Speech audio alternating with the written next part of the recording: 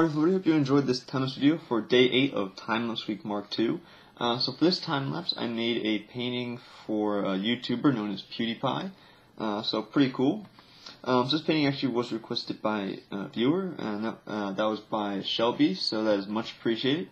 So yeah, if any of you guys would like to request something for a time-lapse or tutorial, let me know down in the comments below. That'd be much appreciated to see what you guys come up with. I always like to see what you guys can come up with. So yeah, it's pretty cool. I have a lot of requests actually right now that I've gotten on a few of my videos, so that's pretty cool. Just trying to work my way through them. So we'll get there. I'm going to be doing a lot of them for time-lapse week and the few days coming up that are left in this week, so pretty cool.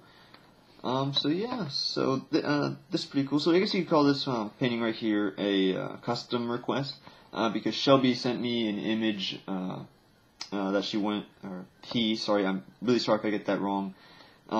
They sent me an image of something they want me to do for Pewdiepie, and that would be this one right here, which I think turned out pretty cool. I did my best to get it as detailed as I could to match the actual image, but there's some stuff I just couldn't do or replicate on duct tape, which kind of stinks, because like this image had a lot of shading in it, because this is kind of like a lantern or torch kind of thing, so it was illuminating the floor and sending different light shadows over different places. So I couldn't really replicate that. I did the best I could to make it look like it's kind of shaded out some places. Like right here for the flooring, I kind of made it rounded off here and then go straight into this piece here.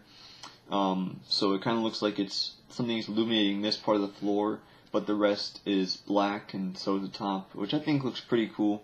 It doesn't really match. It doesn't really show too much of like a light source coming from anywhere, but I did the best I could with it. And then right here we got just the two barrels, which I believe there's a reference to the barrels in Pewdiepie or something from one of his videos, but I don't really watch the video, so I'm not sure on what that reference is from.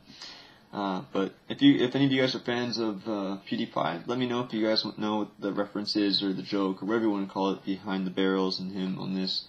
So that'd be much appreciated. Kind of curious about that.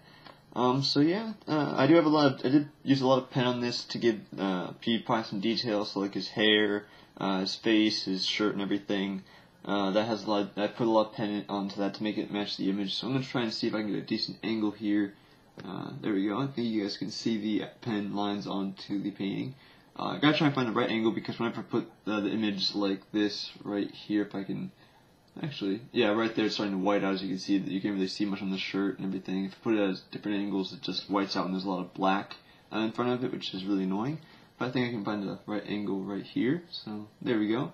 So you can just see right there on the shirt, there's a lot of lines and everything with pen that give it a little bit more detail, make it look like it's kind of wrinkled. So that's pretty cool. And then right there in the face, you can see there's like a bunch of pen marks right around his mouth, which it's kind of like shadow or stubble or something, which is actually on the image. So pretty cool. Try to get this as detailed as I could. So you can see kind of like the image kind of breaks up there in his hair. That kind of looks like earphones, which is right there, headphones. So yeah, I did the best I could to get this detailed or to make it look like the actual image. So yeah, I do hope you guys all enjoyed this video.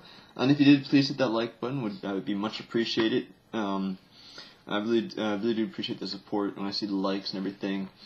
And if you guys are new to the channel and you checked out some of my other videos and you're just watching some others that you've seen, and you like what you see, hit that subscribe button if you'd like. That'd be much appreciated. Always welcome new subscribers to the channel.